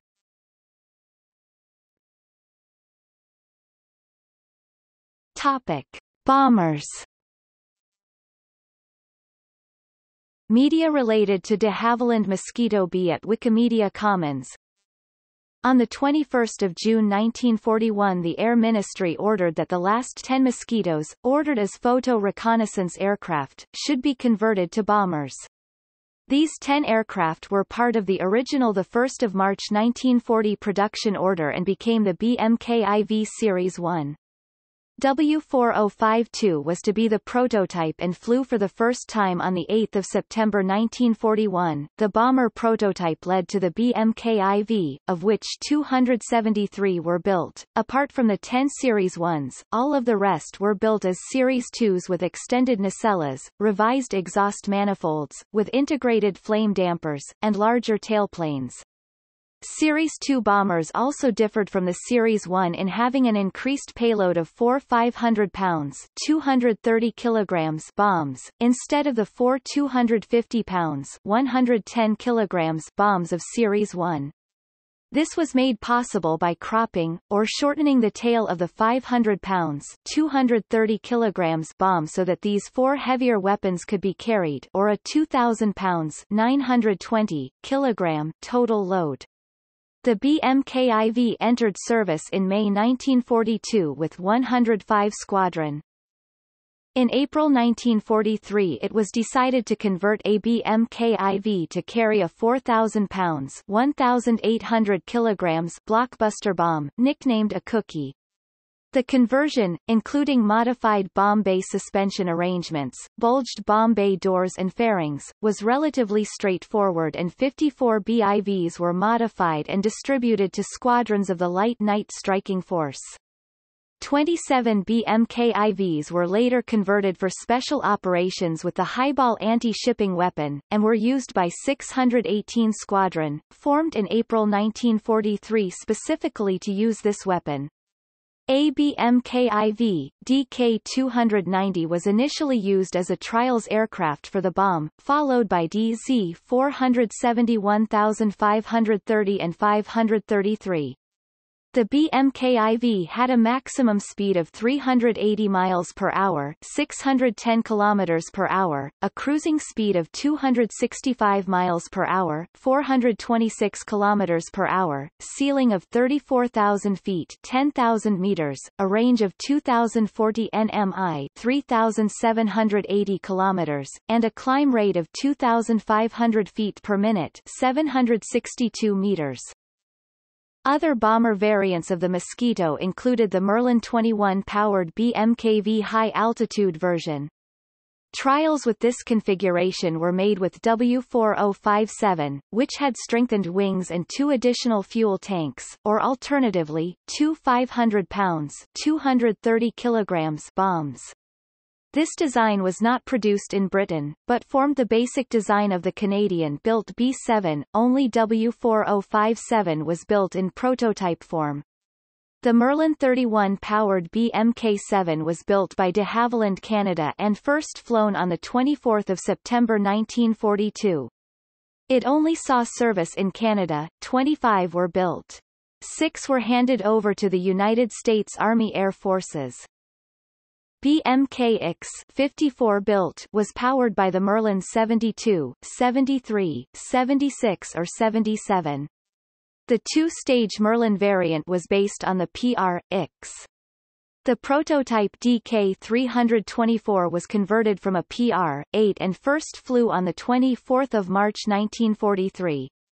In October 1943 it was decided that all BMKIVs and all BMKIXs then in service would be converted to carry the 4,000 pounds 1,800 kilograms cookie, and all BMKIXs built after that date were designed to allow them to be converted to carry the weapon. The BMK-X had a maximum speed of 408 miles per hour, 657 kilometers per hour, an economical cruise speed of 295 miles per hour, 475 kilometers per hour at 20,000 feet, and 350 miles per hour, 560 kilometers per hour at 30,000 feet, ceiling of 36,000 feet, 11,000 meters, a range of 2,450 nmi, 4,540 kilometers, and a climb rate of 2,850 feet per minute, 869 meters. The X could carry a maximum load of 2,000 to 4,000 pounds, 910 to 1,810 kilograms of bombs. A Mosquito BMK-X holds the record for the most combat operations flown by an Allied bomber in the Second World War. LR-503, known as F for Freddy, from its squadron code letters, GB*F, first served with No. 109 and subsequently, No. 105 RAF squadrons. It flew 213 sorties during the war, only to crash at Calgary Airport during the 8th Victory Lone Bond Drive on 10 May 1945, 2 days after Victory in Europe Day, killing both the pilot, FLT. Lieutenant Maurice Briggs, DSO, DFC, DFM and Navigator FL. Off, John Baker, DFC and Bar. The BMK-16 was powered by the same variations as the BX. All BMK-XVIs were capable of being converted to carry the 4,000 pounds 1,800 kilograms cookie. The two-stage power plants were added along with a pressurized cabin. DZ-540 first flew on 1 January 1944. The prototype was converted from a IV-402 built. The next variant, the BMK-XX, was powered by Packard Merlins 31 and 33s. It was the Canadian version of the IV. Altogether, 245 were built. The BMK-16 had a maximum speed of 408 miles per hour, 657 kilometers per hour, an economical cruise speed of 295 miles per hour, 475 kilometers per hour at 20,000 feet, and 350 miles per hour, 560 kilometers per hour at 30,000 feet, ceiling of 37,000 feet, 11,000 meters, a range of 1,485 nmi, 2,750 kilometers, and a climb rate of 2,800 feet per minute, 853 meters. The type could carry 4,000 pounds 1,800 kilograms of bombs. The B.35 was powered by Merlin 113 and 114 as. Some were converted to TT-35s target tugs and others were used as PR-35s photo-reconnaissance. The B.35 had a maximum speed of 422 miles per hour, 679 kilometers per hour, a cruising speed of 276 miles per hour, 444 kilometers per hour, ceiling of 42,000 feet, 13,000 meters, a range of 1,750 nmi, 3,240 kilometers, and a climb rate of 2,700 feet per minute, 823 meters. A total of 174 B-35s were delivered up to the end of 1945. A further 100 were delivered from 1946 for a grand total of 274, 65 of which were built by Airspeed Limited.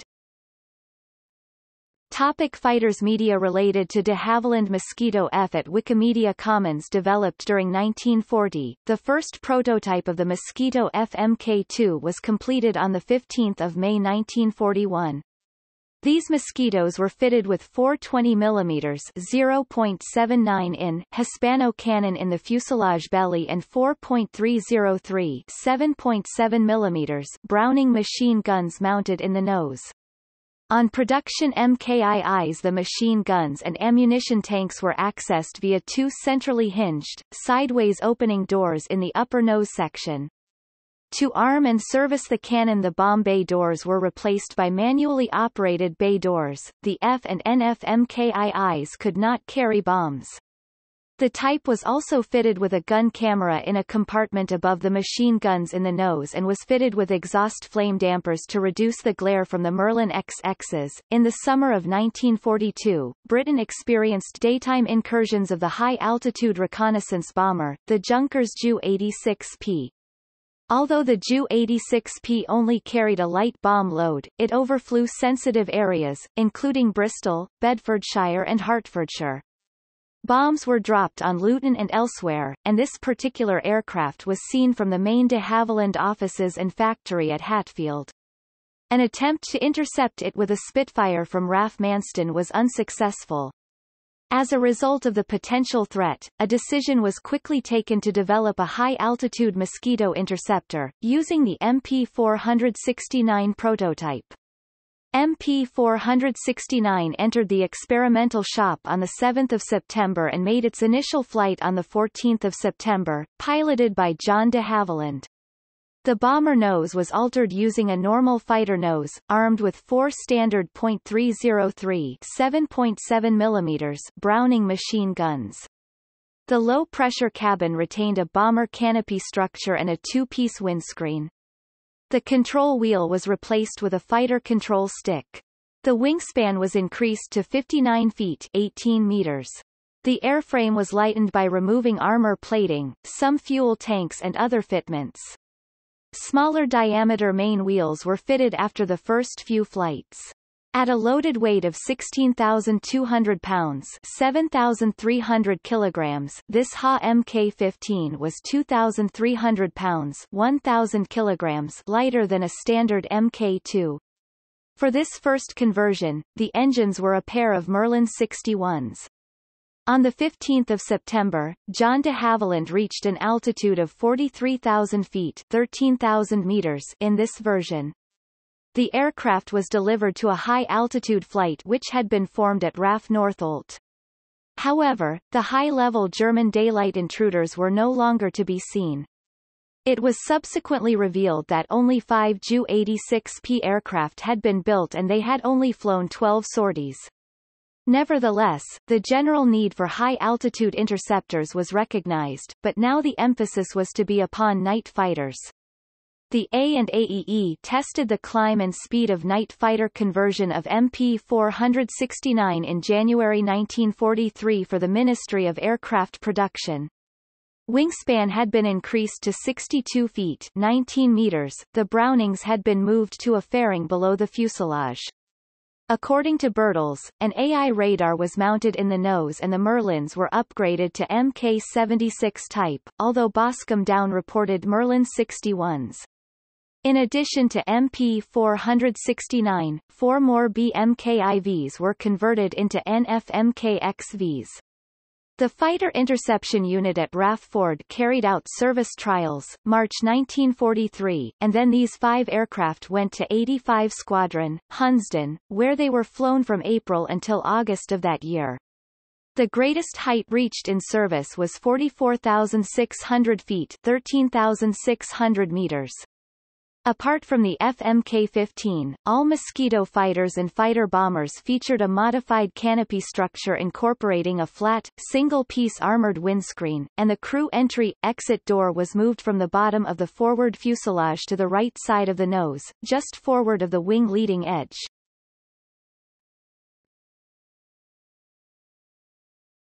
Topic: Night fighters. Media related to de Havilland Mosquito NF at Wikimedia Commons. At the end of 1940, the Air Staff's preferred turret-equipped night fighter design to operational requirement OR.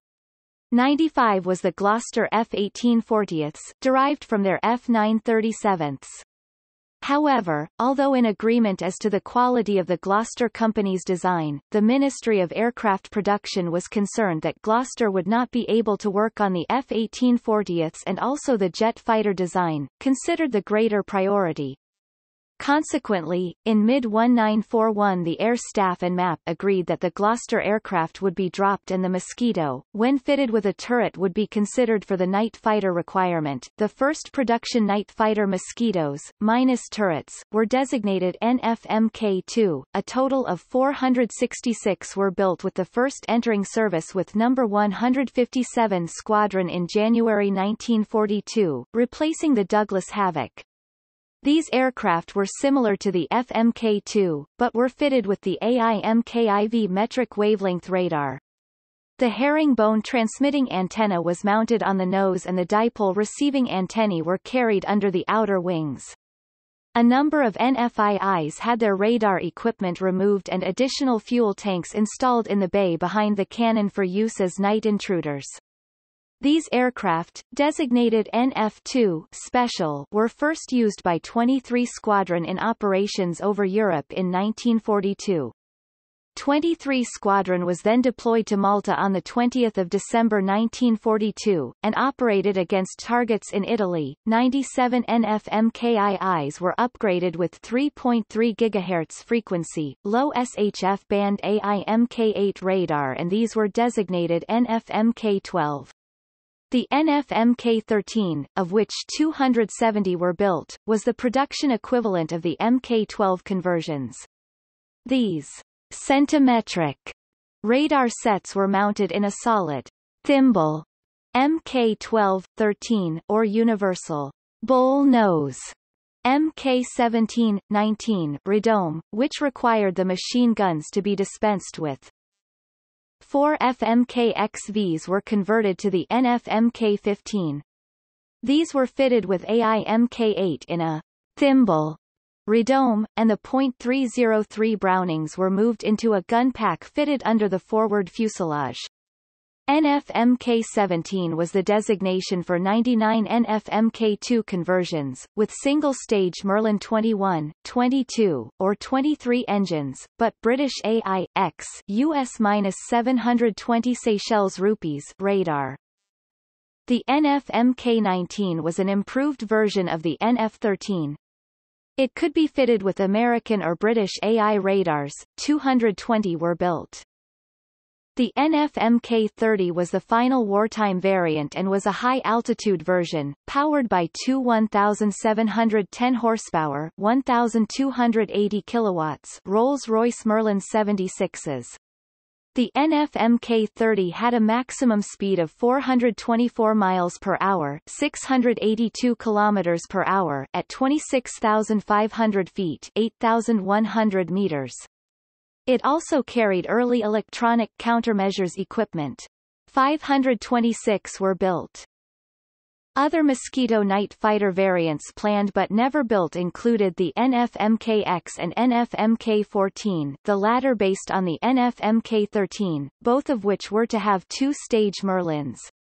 The NF-Mk31 was a variant of the NF-Mk30, but powered by Packard Merlins. After the war, two more night fighter versions were developed. The NF-Mk36 was similar to the Mosquito NF-Mk30, but fitted with the American-built AI-MkX radar. Powered by two 1,690 horsepower, 1,260 kilowatts Rolls-Royce Merlin 113 114 piston engines, 266 built. Max level speeds (TAS) with flame dampers fitted were 305 miles per hour, 491 kilometers per hour at sea level, 380 miles per hour, 610 kilometers per hour at 17,000 feet, 5,200 meters, and 405 miles per hour, 652 kilometers per hour at 30,000 feet, 9,100 meters. The NF-Mk.38, 101 of which were built, was also similar to the Mosquito NF-Mk.30, but fitted with the British-built AI Mk.XX radar.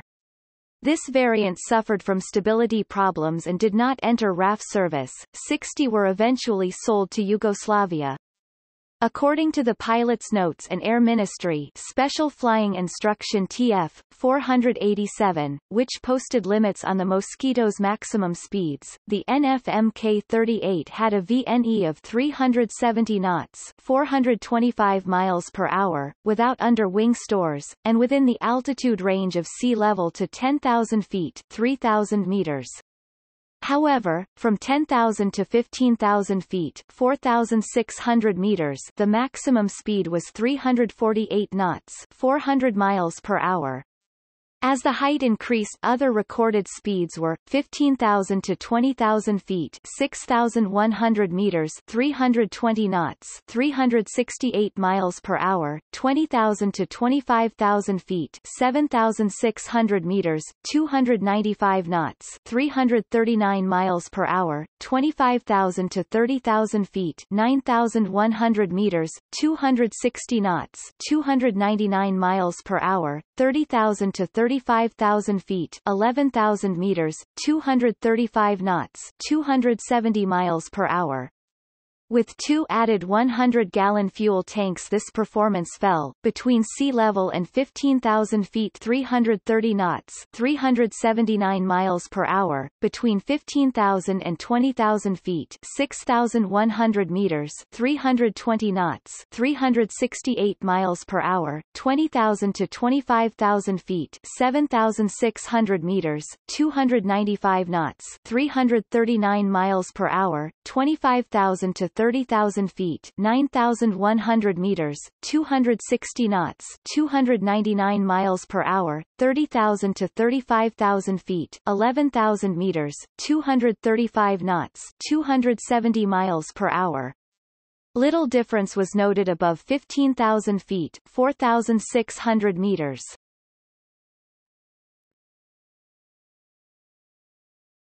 Topic: Strike fighter-bomber variants. Media related to de Havilland Mosquito FB at Wikimedia Commons. The FB Mk.V, which first flew on 1 June 1942, was powered by two single-stage two-speed, 1,460 horsepower, 1,090 kilowatts Merlin 21s or 1,635 horsepower, 1,219 kilowatts Merlin 25s, and introduced a re-stressed and reinforced basic wing structure capable of carrying single 250 or 500-pound 110 or 230 kilograms bombs on racks housed in streamlined fairings under each wing, or up to 8 rp 325 pounds or 60 pounds rockets. In addition, fuel lines were added to the wings to enable single 50 imp gal 230 L or 100 imp gal 450 L drop tanks to be carried under each wing. The usual fixed armament was 4 20 mm Hispano Mk, 2 cannon and 4.303 7.7 mm Browning machine guns, while two 250 or 500-pound 110 or 230 kilograms bombs could be carried in the bomb bay. Unlike the FMK2, the ventral bay doors were split into two pairs, with the forward pair being used to access the cannon, while the rear pair acted as bomb bay doors. The maximum fuel load was 719.5 imperial gallons, 3,271 L, distributed between 453 imperial gallons, 2,060 L, internal fuel tanks, plus 2 overload tanks, each of 66.5 imperial gallons, 302 L capacity, which could be fitted in the bomb bay, and 2 100 imperial gallons, 450 L, drop tanks. All-out level speed is often given as 368 miles per hour, 592 kilometers per hour, although this speed applies to aircraft fitted with saxophone exhausts. The test aircraft Mk.XVI fitted with stub exhausts was found to be performing below expectations. It was returned to de Havilland at Hatfield where it was serviced. Its top speed was then tested and found to be 384 miles per hour, 618 kilometers per hour, in line with expectations. 2,298 FB-Mk.SS were built, nearly one-third of Mosquito production. 2 were converted to TR.33 carrier-borne, maritime strike prototypes. The FB-Mk.V proved capable of holding its own against fighter aircraft, in addition to strike, bombing roles.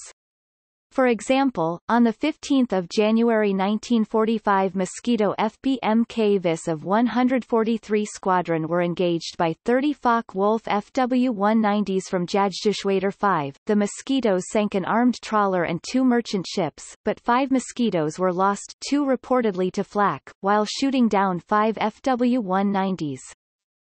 Another fighter-bomber variant was the Mosquito FB-Mk-18, sometimes known as the CC, of which 1 was converted from a FB-Mk.V to serve as prototype and 17 were purpose-built.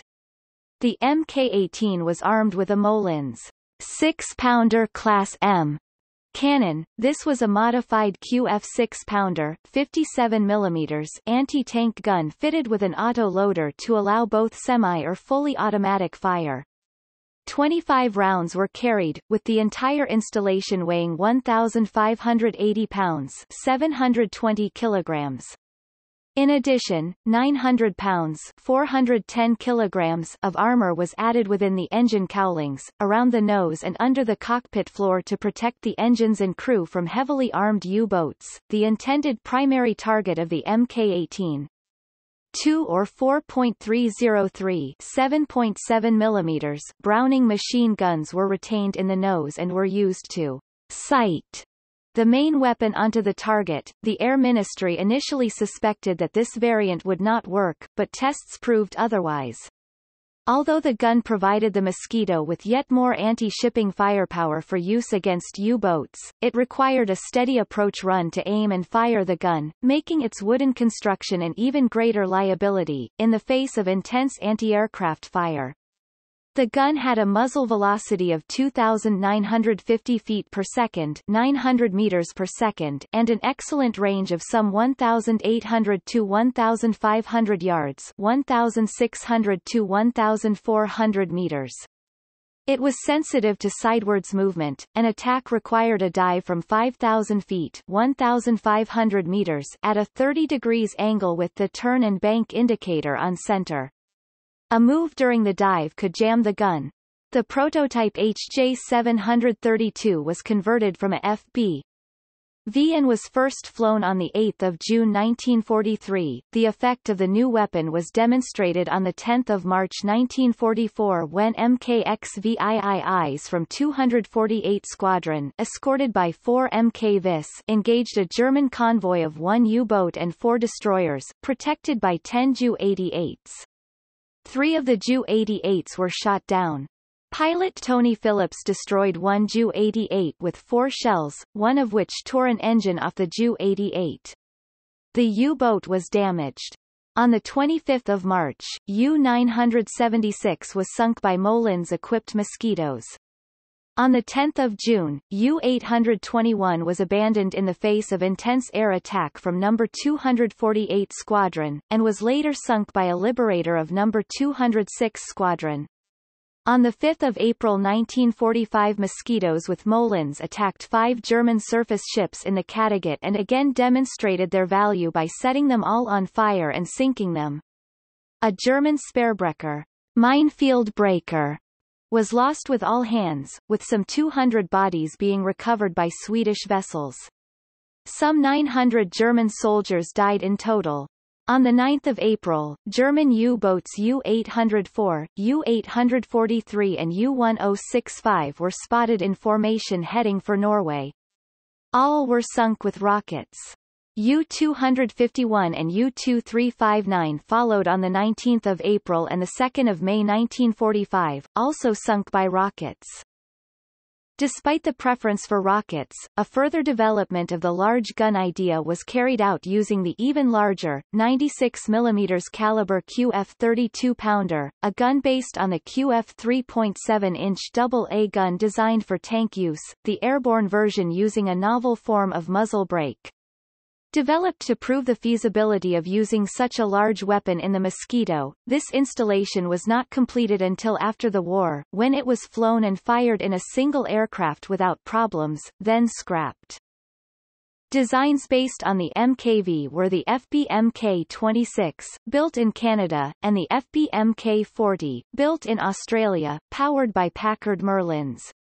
The FB.26 improved from the FB.21 using 1,620 horsepower 1,210 kilowatts single-stage Packard Merlin 225s. Some 300 were built and another 37 converted to T.29 standard. 212 FB.40s were built by de Havilland Australia.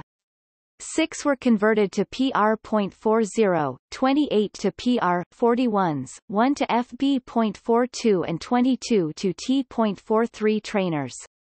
Most were powered by Packard-built Merlin 31 or 33s.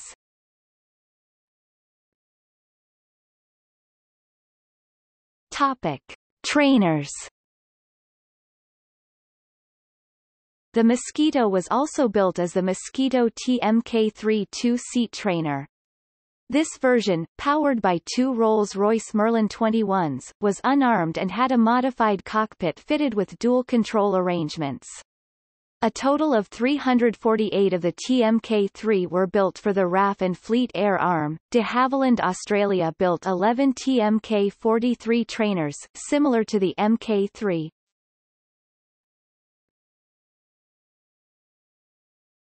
Topic: Torpedo-bombers. To meet specification N1544 for a novelized Mosquito for Royal Navy use as a torpedo bomber, de Havilland produced a carrier-borne variant. A Mosquito FB.V was modified as a prototype designated Sea Mosquito TR Mk33 with folding wings, arrestor hook, thimble nose radome, Merlin 25 engines with 4-bladed propellers and a new oleo-pneumatic landing gear rather than the standard rubber in compression gear. Initial carrier tests of the Sea Mosquito were carried out by Eric Winkle Brown aboard HMS Indefatigable, the first landing on taking place on 25 March 1944. An order for 100 TR-33s was placed although only 50 were built at Leavesden. Armament was 4 20 mm cannon, 2 500-pound bombs in the bomb bay, another 2 could be fitted under the wings, 8 60-pound rockets, 4 under each wing, and a standard torpedo under the fuselage. The first production TR.33 flew on 10 November 1945. This series was followed by 6 Sea Mosquito TR Mk37s, which differed in having ASV Mk13 radar instead of the TR-33s and APS-6.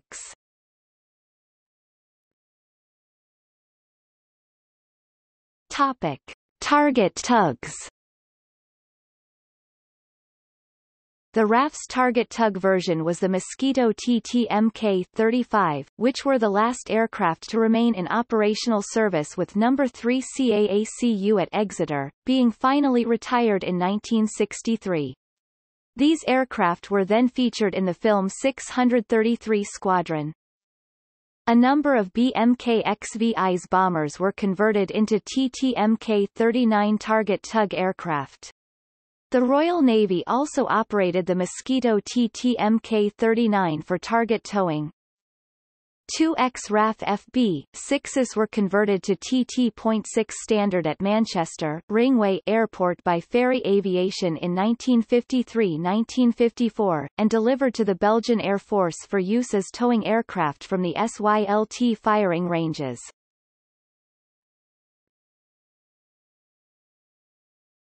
Topic: Canadian-built. A total of 1,032 wartime plus 2 afterwards Mosquitoes were built by de Havilland Canada at Downsview Airfield in Downsview, Ontario, now Downsview Park in Toronto, Ontario. Mosquito Mk.7, Canadian version based on the Mosquito Mk.V bomber aircraft. Powered by two 1,418 horsepower, 1,057 kilowatts Packard Merlin 31 piston engines, 25 built. Mosquito Mk.XX, Canadian version of the Mosquito Mk.IV bomber aircraft, 145 built, of which 40 were converted into F-8 photo-reconnaissance aircraft for the USAAF. Mosquito FB Mk.21, Canadian version of the Mosquito FB Mk.V fighter-bomber aircraft. Powered by two 1,460 horsepower, 1,090 kilowatts Rolls-Royce Merlin 31 piston engines, 3 built. Mosquito TMK-22, Canadian version of the Mosquito TMK-3 training aircraft. Mosquito Mk-23, unused designation for a bomber variant. Mosquito FB Mk-24, Canadian fighter-bomber version. Powered by two 1,620 horsepower, 1,210 kilowatts Rolls-Royce Merlin 301 piston engines, 2 built. Mosquito Mk-25, improved version of the Mosquito Mk.XX bomber aircraft.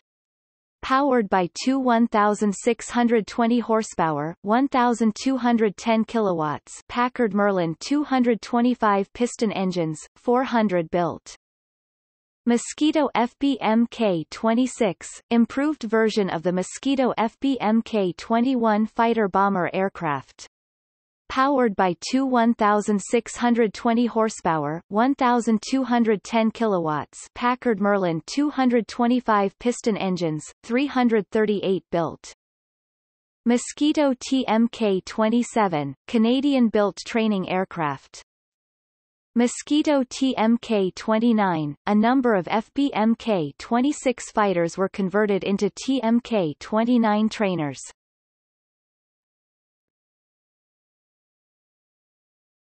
Topic: Australian-built. Mosquito FB Mk-40, two-seat fighter-bomber version for the RAAF. Powered by two 1,460 horsepower, 1,090 kilowatts Rolls-Royce Merlin 31 piston engines. A total of 178 built in Australia. Mosquito Mk-40, this designation was given to 6 FB Mk-40s, which were converted into photo-reconnaissance aircraft. Mosquito FB Mk-41, two-seat fighter-bomber version for the RAAF. A total of 11 were built in Australia. Mosquito Mk-41, two-seat photo survey version for the RAAF. A total of 17 were built in Australia. Mosquito FB Mk-42, two-seat fighter-bomber version. Powered by two Rolls-Royce Merlin 69 piston engines. One FB Mk-40 aircraft was converted into a Mosquito FB Mk-42. Mosquito TMK-43, two-seat training version for the RAAF. A total of 11 FB Mk-40s were converted into Mosquito TMK-43s.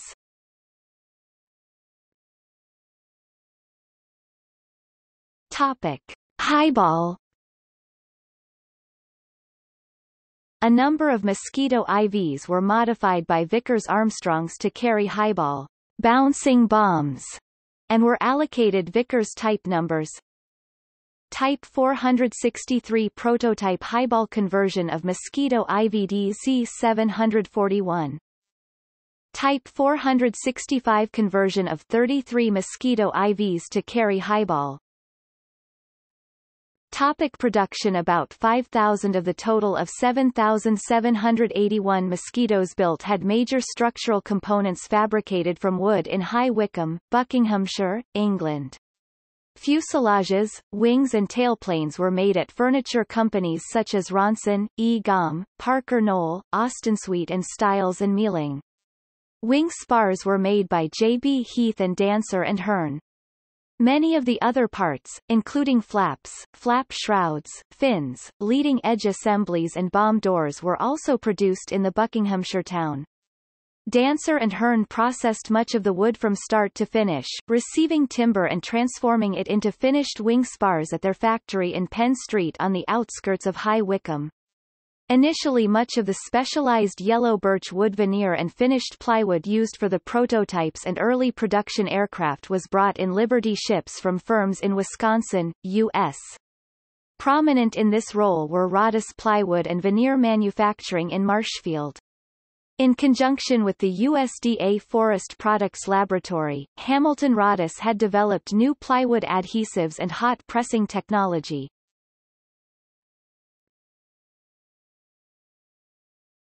Topic: Canada. In July 1941, it was decided that DH Canada would build Mosquitoes at Downsview, Ontario. This was to continue even if Germany invaded Great Britain. Packard Merlin engines produced under license were bench tested by August and the first 2 aircraft were built in September. Production was to increase to 50 per month by early 1942. Initially, the Canadian production was for bomber variants. Later, fighters, fighter-bombers and training aircraft were also made. DH Chief Production Engineer, Harry Povey, was sent first, then W.D. Hunter followed on an extended stay, to liaise with materials and parts suppliers.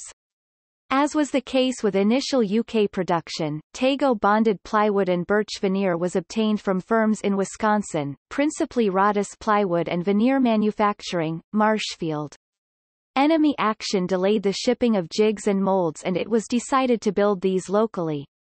During 1942, production improved to over 80 machines per month, as subcontractors and suppliers became established. A mechanized production line based in part on car building methods started in 1944. When flight testing could no longer keep up, this was moved to the Central Aircraft Company Airfield, London, Ontario, where the approved Mosquitoes left for commissioning and subsequent ferry transfer to Europe. Ferrying Mosquitoes and many other types of World War II aircraft from Canada to Europe was dangerous, resulting in losses of lives and machines, but in the exigencies of war it was regarded as the best option for twin-engine and multi-engine aircraft. In the parlance of the day, among RAF personnel, it was no piece of cake. Considerable efforts were made by de Havilland Canada to resolve problems with engine and oil systems and an additional 5 hours of flight testing were introduced before the ferry flight, but the actual cause of some of the losses was unknown. Nevertheless, by the end of the war, nearly 500 Mosquito bombers and fighter bombers had been ferried successfully by the Canadian operation. After DH Canada had been established for the Mosquito, further manufacturing was set up at DH Australia, in Sydney. One of the DH staff who travelled there was the distinguished test pilot, Pat Fillingham. These production lines added totals of 1,133 aircraft of varying types from Canada plus 212 aircraft from Australia.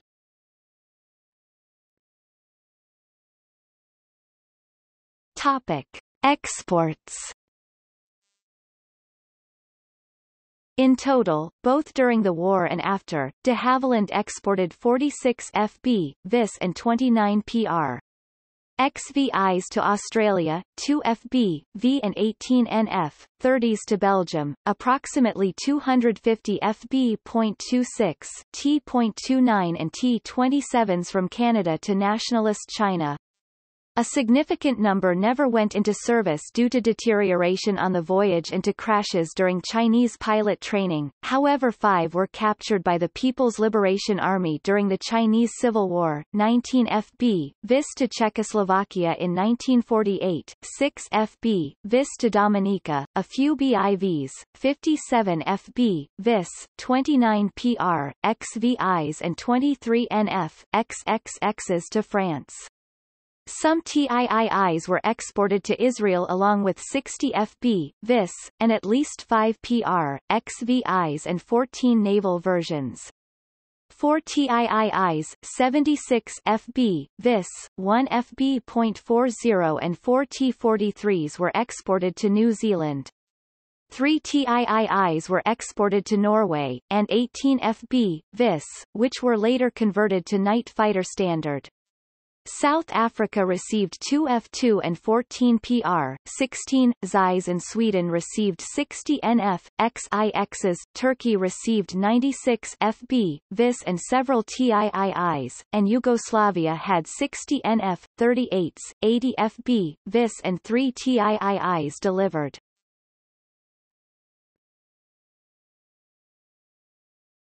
Topic. Sites. Total mosquito production was 7,781, of which 6,710 were built during the war.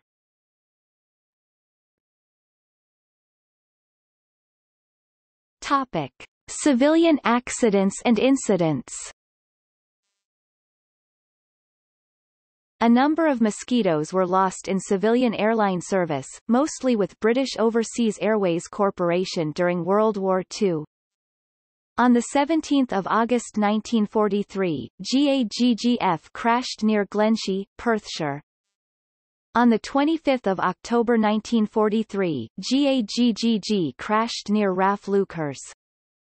On 3 January 1944, de Havilland Mosquito GAGGD stalled on landing at Satinas, Sweden and was written off. On 19 August 1944, de Havilland Mosquito GAGKP crashed into the North Sea off Leuchars, Fife. All 3 people on board were killed. On 29 August 1944, de Havilland Mosquito GAGKR disappeared on a flight from Gothenburg, Sweden to RAF Leuchars with the loss of both crew members.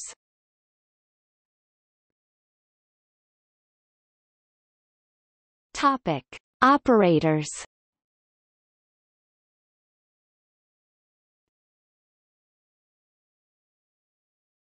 Topic: Surviving aircraft.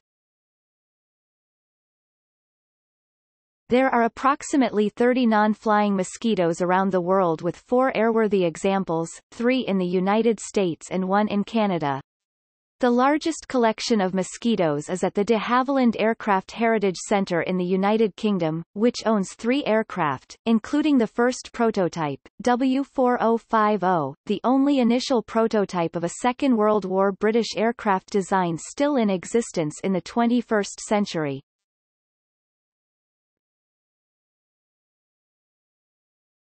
Topic: Specifications Mk.XVI. Data from Jane's fighting aircraft of World War II, World War II warbirds. General characteristics: crew, 2, pilot, bombardier, navigator. Length, 44 feet 6 in 13.56 meters. Wingspan, 54 feet 2 in 16.51 meters. Height, 17 feet 5 in 5.31 meters. Wing area, 454 square feet 42.2 square meters. Airfoil, RAF 34 modified. Empty weight, 14,300 pounds 6,486 kilograms. Gross weight, 18,100 pounds 8,210 kilograms. Max takeoff weight, 25,000 pounds 11,340 kilograms. Power plant, 1 times Rolls-Royce Merlin 76 V12 liquid-cooled piston engine, 1,710 horsepower, 1,280 kilowatts. Power plant, 1 times Rolls-Royce Merlin 77 V12 liquid-cooled piston engine, 1,710 horsepower, 1,280 kilowatts. RHS fitted with a blower for cabin pressurization. Propellers, 3-bladed constant-speed propellers. Performance. Maximum speed, 415 miles per hour, 668 kilometers per hour, 361 kn at 28,000 feet, 8,500 meters. Range, 1,300 miles, 2,100 kilometers, 1,100 nmi. Service ceiling, 37,000 feet, 11,000 meters. Rate of climb, 2,850 feet per minute, 14.5 meters per second. Wing loading, 39.9 pounds per square foot, 195 kilograms per square meter.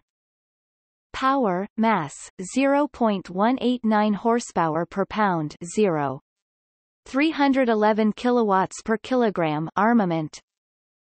Bombs, 4,000 pounds, 1,800 kilograms. Avionics. G. Radio navigation. Topic. Notable appearances in media.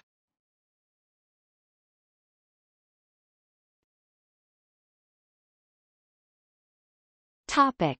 See also: Notable mosquito missions, Oslo mosquito raid, Operation Jericho, Operation Carthage, Aarhus air raid-related development, de Havilland Hornet, Sea Hornet. IA 24 Falcon aircraft of comparable role, configuration and era. Bristol Beaufighter, Douglas A-26 Invader, Focke-Wulf Ta-154 Mosquito, an all-wood, late war 1943-44 twin-engined German heavy fighter design. Heinkel He 219, Junkers Ju 88, Kawasaki Ki 102, Messerschmitt Me 410, Nakajima J1N, Saab 18. Related lists. List of aircraft of World War II. List of aircraft of the United Kingdom in World War II. List of fighter aircraft. List of bomber aircraft.